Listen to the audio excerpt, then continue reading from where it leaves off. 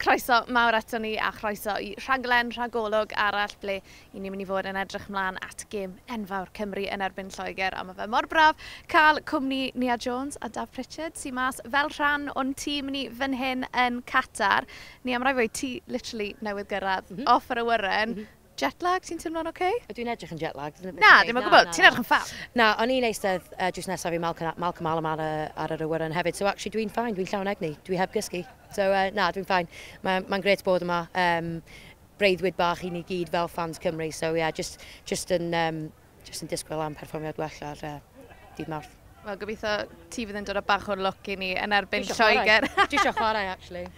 Daf, newn ni ddechrau off yn gloi jyst yn edrych nôl ar y gêm yn erbyn Iran. Fi'n gwybod chwaraewyr yn siomedig, y cefnogwyr, pawb yn siomedig.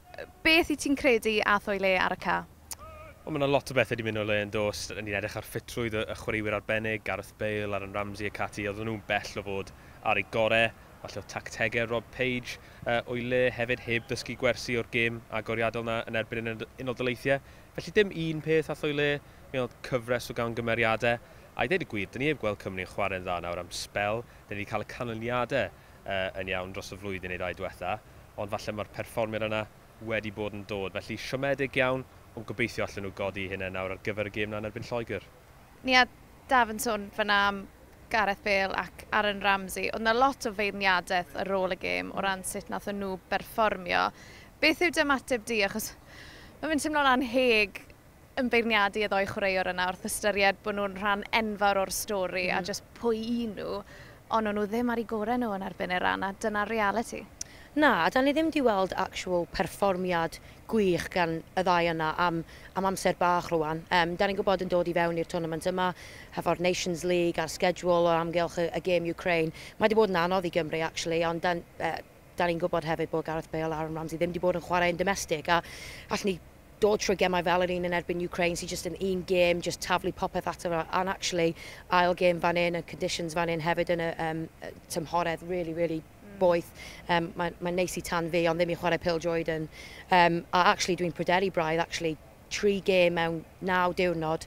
Ond chi'n maen nhw'n ser, maen nhw dal chwaraewyr gorau sydd genddo ni ar ei ddiwrnod. A be mae yn ymwedig Gareth Bale yn gallu wneud, mae o ddal werth y siawns. Ti ag at diwedd y gêm, os mae yna cic gosb neu cornel, fod i'r dyn da ni o hyd yn edrych ar, a mae yn delifro. So mae'r rhaid iddyn nhw chwarae, mi fydd nhw'n chwarae, ond yn edrych ymlaen at y dyfodol, actually, da ni'n eisiau just bod yn edrych yn ôl ar 2016 a'r ffom o'r chwaraewyr yn 6 mlynedd yn ôl, achos mae'r rhaid ni bod yn cystadlu yn y cwpan y byd, and actually cystadlu yn cwpan y byd.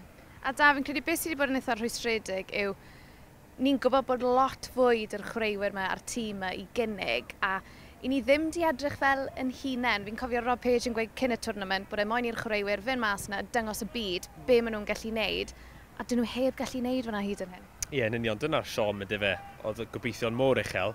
A mae'n iawn I ddeud, allan ni fod yn falch iawn bod Cymru wedi cyrraedd cwpan y byd. Da ni gyd yn ddiolchgar iawn bod ni fan hyn yn Qatar I wylio rhywbeth mor hanesyddol, ond ar yr un pryd mae'n iawn I gydnabod bod Cymru wedi siomi ar y cae. Mae'r chwaraewyr heb fod ar ei gorau. Falle mae yna wersi I Rob Page ddysgu hefyd, ond mae'n anffodus bod nhw'n goffod dysgu'r gwersi yma ar y llwyfan yma. So ni'n hoffi gweld y tîm yn dod fan hyn ar ei gorau, gyda'r rheolwr, llawn profiad falle byddwn ni'n gwneud penderfyniadau bach yn wahanol, felly dyna'r siom I fi. Da ni wedi weld Cymru go iawn mewn 2 adran. Y cymeriad yn yr ail hanner yn erbyn Unol Daleithiau a hefyd y wal goch. Mae'r cefnogaeth allan yma wedi bod yn rhagorol, ond actually hefo'r Bale a heb y Bale, da ni wedi bod yn siomedig. O Ben, newn ni ddechrau gyda'r gêm yn erbyn Iran. Oedd ti'n emosiynol iawn ar ôl gêm, oedd pawb yn emosiynol iawn ar ôl gêm, nawr bod chi wedi cael cwpl o ddiwrnodau adlewyrchu ar y canlyniad, fel ych chi'n teimlo? Wel, so ni'n gallu newid dim byd yn awr, oedd e yn gêm anodd, oedd e yn gêm ble o'n i eisiau gael mwy mas o fe, ond dyma'r sefyllfa ni mewn, ac mae rhaid ni mynd mewn i'r gêm yn erbyn Lloegr I ceisio gael popeth mas o fe.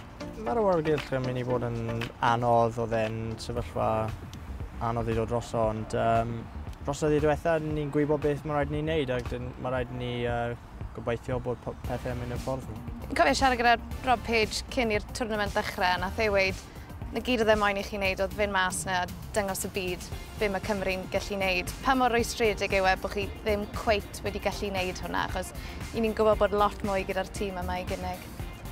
Mae mwy yn ei gynnig ac ni'n gwybod hwnna.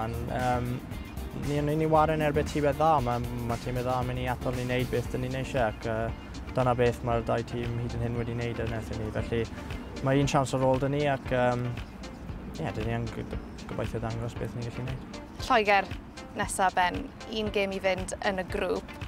Harry Kane, mae amddiffyn Cymru nabod e'n eitha da, jyst faint o her mae fe mynd i fod yn erbyn nhw? Mae Harry yn un o'r chwaraewyr gorau yn y byd ac bydd e'n gêm anodd dros ben, ond ni'n gobeithio os ni'n gallu gweithio mor galed, ni'n gallu wneud y peth yn iawn, bydd siawns gyda ni erbyn nhw. Y wal goch, pa mor bwysig maen nhw'n mynd i fod yn y gêm yma? Mae'r wal goch wedi bod ar y taith gyda ni i dod i cwpan y byd, i teithio ble maen nhw wedi dod. Maen nhw wedi helpu ni siwr gormod dros y blynyddoedd, dyn ni eisiau fe un trwy arall. Mae rhaid i'r gobeith bod mae'r unig beth sydd ni'n gallu cario ni nawr ac bydd ni'n ceisio gwneud popeth yn pŵer ni. Wel, dwi dal mas yn Qatar efo update bach am be mae fel bod yn cefnogwr mas yma. Efo gêm y ran yn digwydd yn gynnar, oedd o ddim peints i gael, felly trodd y Cymru i'r un peth arall da ni'n neud cystal ac yfed, canu. Wnaeth cannoedd o hetiau bwced troi mas am 8 o'r gloch y bore ar y ddewyd fydd Mr Yma o hyd ei hun, Dafydd Iwan, mynd i ddechrau dydd off efo sing-song bach. Oedd e fod bod na'n gynnar, ond pan daeth yr amser, oedd y dyn wnaeth soundtrackio ymgyrch ni i gyrraedd y tournament nyn lle i weld.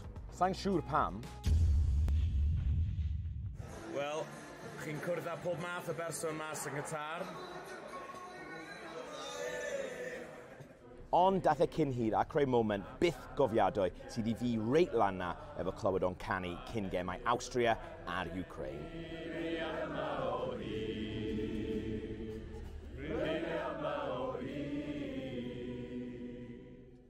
Wedyn, oedd na rhyw fath o gêm pêl-droed neu rhywbeth.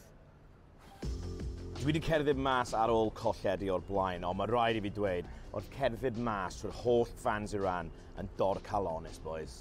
O'n i'n really cenfigenus o'r dathlu, ond yn fwy cenfigenus gathon ni ddim really y siawns i ddangos i'r byd pa mor bwerus allan ni fod. Pan dyn ni'n chwarae fel y Cymru, dwi mewn cariad efo. Ond sa'n mynd i dwelio ar y peth achos heb law am y pêl-droed. Dwi wedi cwrdd â siwt gymaint o gymeriadau yma sydd wneud yr holl beth yn werth bod yma.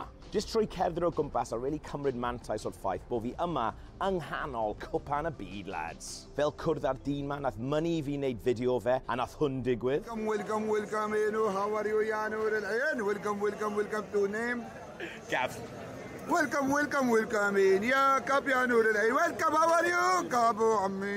Neu'r boi ma nath dweud bod wedi bod yn safio family cigar ma tan bod Saudi Arabia yn curo Argentina yn cwpan y byd. Sa'n gwybod be yw family cigar, ond gaeth ei freuddwyd ei wireddu. So chi'n gweld dyw'r pêl-droed ddim yn pob peth yn cwpan y byd, a nawr mae dan ni cwpl o dyddiau build-up hollol stress-free, a wedyn ni chwarae Lloegr.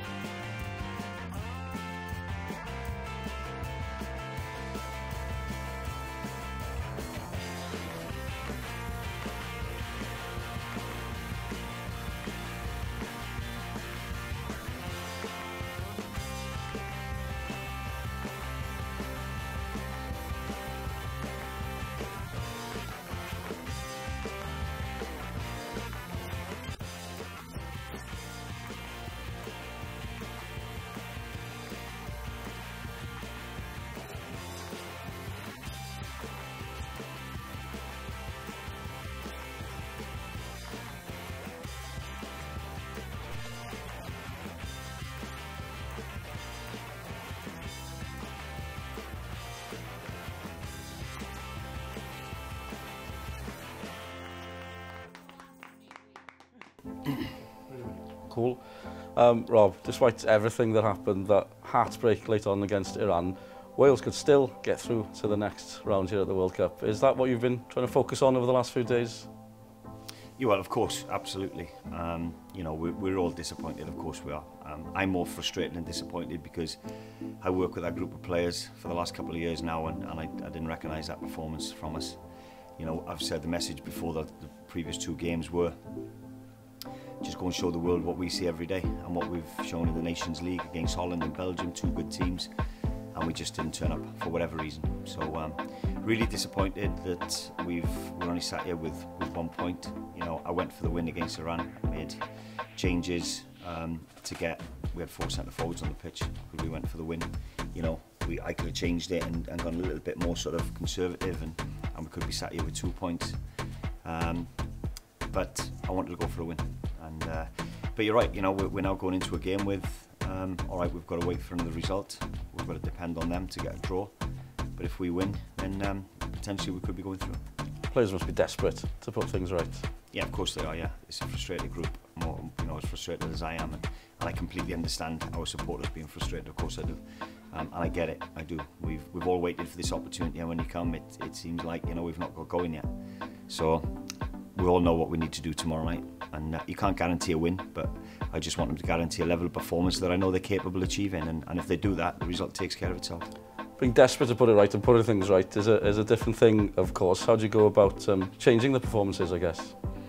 Well, the players have got to take some responsibility on that. We've had a good couple of days training. We've recovered, we've addressed it, we've put it to bed, and now we move forward. And what a game to do that in. It's England at a World Cup, a chance to go through. It's an amazing scenario. It could be a crazy night as well with Iran and America, 4 teams going into the final game, and these nights tend to be dramatic. Are you expecting a dramatic night? Well, obviously hoping it goes in our favour, and then we can push on and show everybody why, with the reasons why we've got you, because we haven't done so far. So hopefully we can do that tomorrow and the results go for us. We need a miracle, some are saying. Do you believe in miracles? There's a song there somewhere, I think. Yeah, I take a performance right now. I want the boys to go out, give everything they've got. We can't control what happens in the other game. We've just got to throw full focus into ours, and hopefully it goes for us. Reit boys, y gêm yma yn erbyn Lloegr yn syml iawn, mae rhaid I Gymru ennill, ond Daf, ti'n bolo yn esbonio yn gymos beth yw'r sefyllfa o ran y grŵp a beth sydd eisiau ddigwydd o ran sefyllfa Cymru? Ie, wel un ffaith, mae rhaid I Gymru ennill, a os mae'r Unol Daleithiau ac Iran yn cael gêm gyfartal, mi fydd Cymru drwodd. Ond, os mae'r gêm yna ddim yn gyfartal, bydd rhaid I Gymru curo Lloegr gan 4 gôl. Ac wrth ystyried bod Cymru heb guro Lloegr ers 1984, hwnna'n dipyn o her yn dwi. Ania, o ran Lloegr, nath nhw agor y twrnament gyda'r fuddugoliaeth arbennig yna, 6 gôl I 2 yn erbyn Iran. Ond, dyw'r cefnogwyr ddim yn hapus gyda'r canlyniad y gêm gyfartal yn erbyn America. Mae yna bwysau arno nhw, o bosib gallai hwnna weithio I Gymru? Ie, fi'n meddwl, a nath Joe Allen dweud yn y press conference yn gynharach, actually, mae pwysau go iawn sydd ar Cymru, achos da ni angen ennill y gêm yma I mynd drwodd. Mae Lloegr yn edrych yn cyfforddus, ond fel ych chi'n dweud, oedd y 2 gêm mae Lloegr wedi chwarae mor wahanol. Mae pob gêm yma yn wahanol. Mae gan Cymru pethau sy'n gallu brifo nhw. Pan da ni'n amddiffyn, da ni gallu bod yn gloi, da ni wedi weld hynny yn dod I fewn I tournament yma. Ond hefyd gyda chwaraewyr fel Dan James, fel Brennan Johnson, os maen nhw'n chwarae fel nath chwaraewyr USA chwarae yn dynamic a rhoi pwysau arnyn nhw, dwi'n gwybod mae Lloegr yn gryf, mae ganddyn nhw chwaraewyr profiadwy go iawn, ond actually does neb yn hoffi rhywun really gyflym, fit, egniol, mynd at nhw trwy'r gêm, a mae rhaid nhw pig our moments nhw, ond mae Cymru yn erbyn Lloegr, so mae unrhyw beth yn bosib.